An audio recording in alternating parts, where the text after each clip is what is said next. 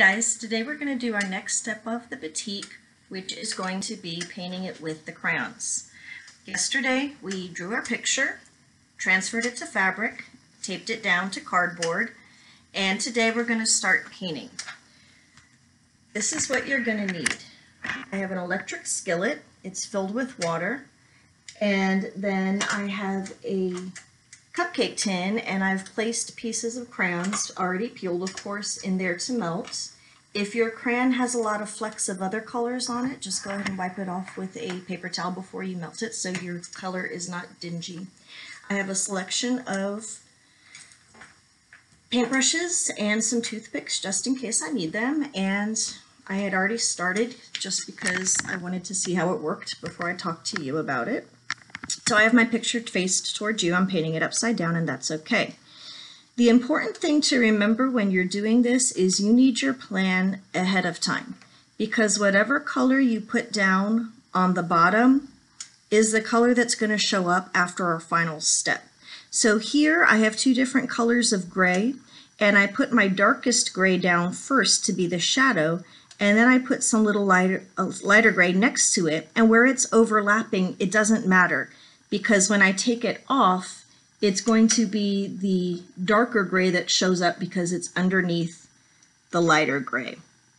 So you want to keep your pan pretty hot so that the wax stays very liquid.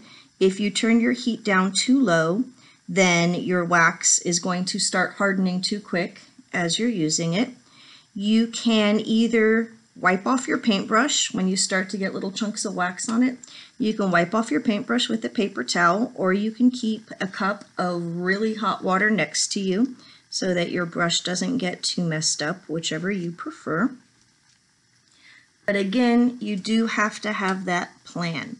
Now, if you're going to make something white, again, you have to use the white crayon to color it in. You can't just let it stay white like you might on paper. And this is because our next step is going to be, after it dries, is going to be to crinkle the paper up, the fabric up in our hands so that we have a series of little cracks all over the wax. And again, you can see some places where my white is going on top of the gray, and that doesn't bother me at all because it's only going to be the gray that shows up there. If you do make a mistake and you want to try to fix it, when the wax is dry, you can scrape off as much as you can and then lay another color on it, but you're probably not going to be able to get rid of all of the color.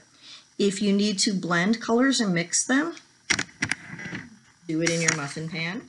You can add white or black so you get values, tones, shades, all that. So I'm going to keep painting this, and I'll show it to you tomorrow with our next step. For cleanup, when you're ready to clean this up, all you have to do is turn it off, let your muffin pan cool down, and then you can take the muffin pan out and you'll be able to pop what will then be giant flat round crayons out of the muffin pan. If there's some little bits in there, you can put the muffin pan in the oven for a couple minutes to heat up the wax again and then wipe it out. Remember not to dump it down the sink. If you don't have a muffin pan, you could do something like put crayons in little glass baby food jars and put them inside the water. You could use those little candle warmers, the fragrance warmers, to keep everything warm, and do it one color at a time if you need to. Just remember, if you do drop wax on anything, then let it dry first and then scrape it off. Don't try to clean it up wet because it will smear and make a giant mess.